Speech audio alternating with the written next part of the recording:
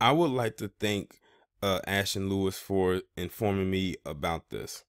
Now, many of you should know who the individual on the left is in this picture. If you don't know, that is actor Jason Mitchell. And of course, you know, he became world renowned for playing Easy E in Straight Outta Compton. He's also done other films as well. He was in the more, I guess you can say, the Me Too Ringer, along with a few other prominent black men. And when I found this out, I was like, whoa, like they literally snatched everything up from this guy. Like they didn't waste no time. And right now, these are just mere allegations. There's nothing that has been concrete. There's really no proof that he's actually done it. It's just mere allegations. But one thing that really did stand out to me when I was reading the article from heavy.com, you know, where they do the 5 facts and everything like that, was the first fact that they mentioned involving Tiffany Boone. Now, Tiffany Boone is engaged to another actor. His name is Mark Robertson. And he plays on the show Dear White People. He was also in the movie Dear White People. And it was stating that whenever she had to do scenes with Jason Mitchell or certain scenes, she would request that he be at the set with her, watching from a distance while they were doing scenes together.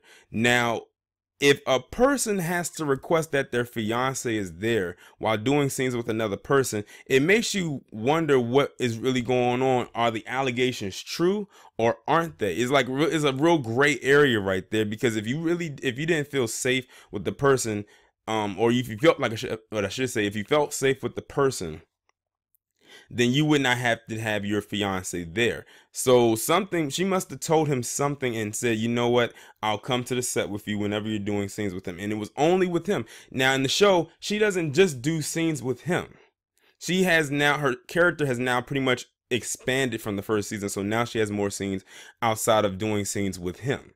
She's now doing scenes with other people, and he's never on the set with her when she's doing scenes with other people, but just specifically with him.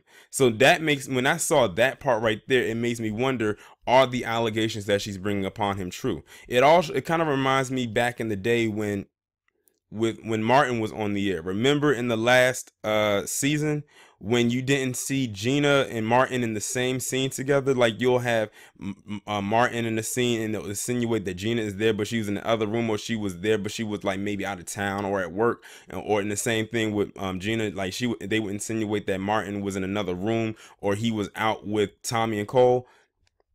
It was because there was allegations that Gina pretty much filed that said that Martin Lawrence sexually harassed her, and she threatened to leave the show. And it was like literally towards the end of the show's run. But they said, no, we'll keep you on, but we just won't have you film scenes together. And that's how it pretty much went. A lot of people really didn't know what was going on at the time until probably well after the show was canceled. And then it all pretty much clicked that that's what happened. Unless they put it out there before, but you know, back then we didn't have the internet like that to really catch on to what was happening. But that's what this reminds me of right here. But they're taking Jason Mitchell off the show altogether, and Jason Mitchell is the lead of this show.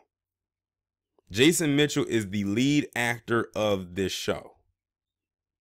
Whenever The Chi really comes on, he's like one of the first people that comes to mind. He's like I think he's probably like the highest paid actor on the show because he is the lead. Not anymore, because they said he has gotten dropped from the show. And the show actually got renewed for a third season. I don't think they filmed anything just yet because I think they just got renewed. So that means that they won't have to worry about editing his part out or anything like that. They just won't have him there. And now they're going to have to explain why or how he got out of the show. And you know, that's a writer's nightmare. I always say that whenever a writer has to try to write around a person, whenever they get written out of a show or if they get killed out of a show, when it doesn't happen in the show, then they have to work around it. That's the same thing they had to do with Jussie Smollett a couple months ago. That's why I said they went through a writer's nightmare to get the rest of that season 5 finished. Now their nightmare is pretty much done. They pretty much said he's not going to be in the show. The show about to get canceled anyway. Now, I don't know what this is going to do for the ratings of this show, because he was the lead, but they're probably just going to end up bumping Jacob Lattimore's character up because he was like the second lead in the show. And then the little boy was like the third lead. The leads of this show were all black men, black males in particular, because the little boy, he's still like a minor. And it was kind of like you had the black adult figure, then you had like even though Jacob Lattimore is like, he's in his 20s, but they pretty much have him almost like in a teenage type of form because he has the look. And then you had little boy, so it was almost like that was the trinity right there as far as the cast was formation, not form how they were formed. So the Shy was pretty much a show that centered on those three characters and their three separate lives, but how they all pretty much came together.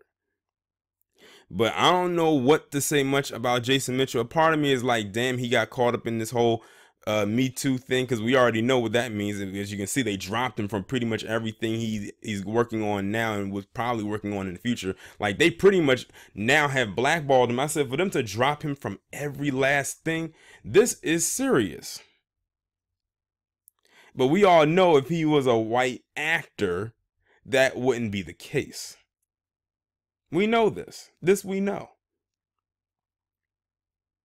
But on the flip side, a part of me doesn't feel too bad for him, because I remember doing a video about Jason Mitchell, I think last year or the year before or something like that, and he had made some comments, and it literally rubbed some people the wrong way. I don't know if I still have the video or not.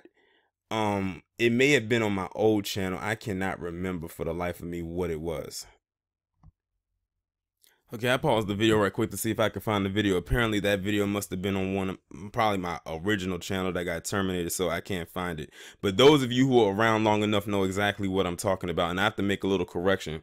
Her fiance's name is not Mark Robertson, it's Mark Richardson. But yeah, I don't know what to say as far as this whole situation goes involving Jason Mitchell, but for them to remove him from all of that stuff, that's intense. But like I said, if he was a white actor, they would have said, you know what, lay low for a little bit. We might take a little bit from you here and there, but we'll try to squeeze you back in. Let's just put it this way. Jason Mitchell ain't gonna get the James Gunn treatment. They ain't gonna allow him to quote unquote get fired. And I say quote unquote because I don't think Disney actually fired him. They just kind of hit him for a while, let the dust settle, and then they brought him back in. They ain't about to do that with him. So I don't, especially since Jason Mitchell is really only mainly widely known in the black community. He hasn't really had that true crossover success that he probably should have gotten after Straight Outta Compton, but doesn't really have under his belt. But now that this has come up in the way that they just snatched everything, like, I mean, they snatched it all. The only thing they probably didn't take away was the lint out of his pocket. It's gonna be hard for him to like bounce back from that, from just this one situation. See, black men, this is the thing. We literally live in a society where we have to walk on goddamn eggshells when it comes to stuff like this. So I don't know. That's really all I have as far as this is pertaining. I'm sure there's probably going to be more stuff to come out. I'm surprised this isn't even trending, and because it's not. But it is on. If you go on the internet and type his name in, there'll be a bunch of articles that'll pop up. But make sure the one that I really wanted to point out was the one involving her. But y'all let me know what y'all think about this down in the comments. Like, share, subscribe. I will talk to you in the next one.